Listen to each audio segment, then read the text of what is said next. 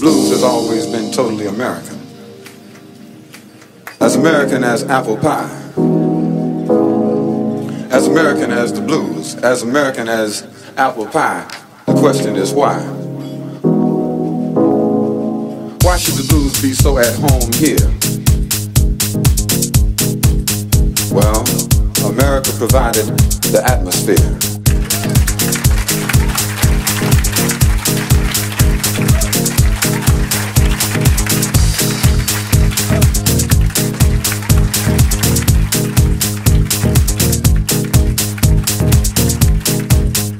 A year of hysterical importance. A year of historical importance.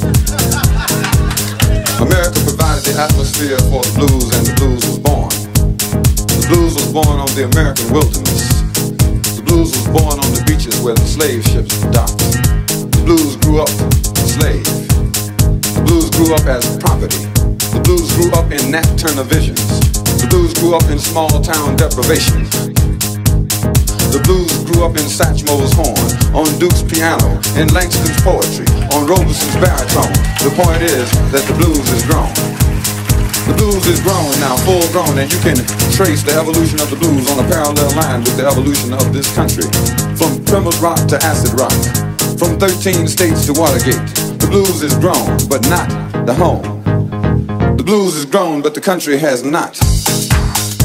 The blues remembers everything the country forgot. It's a bicentennial year, and the blues is celebrating a birthday, and it's the bicentennial blues.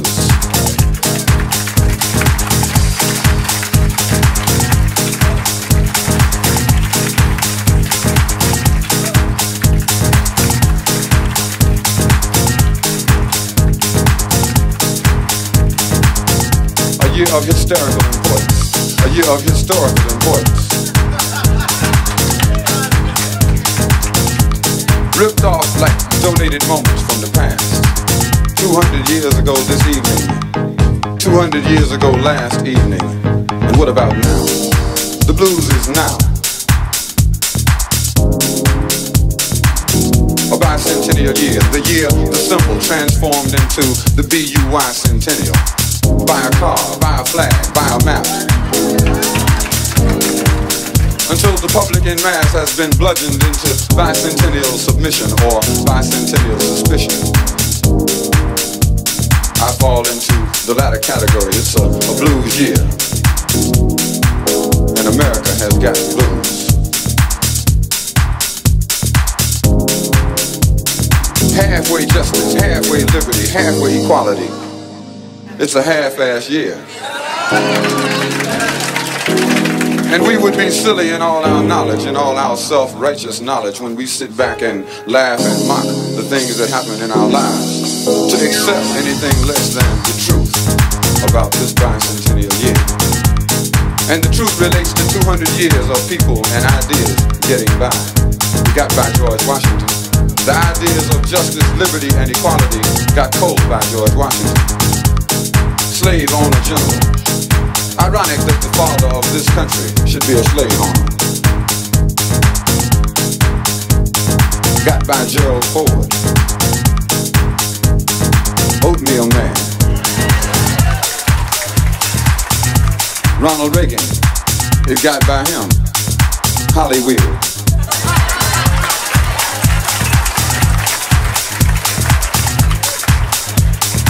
Acted like an actor. Acted like a liberal. Acted like General Franco when he acted like governor of California. Now he acts like somebody might vote for him for president. It got by Jimmy Carter. Skippy. Got by Jimmy Carter and got by him and his friend the Colonel.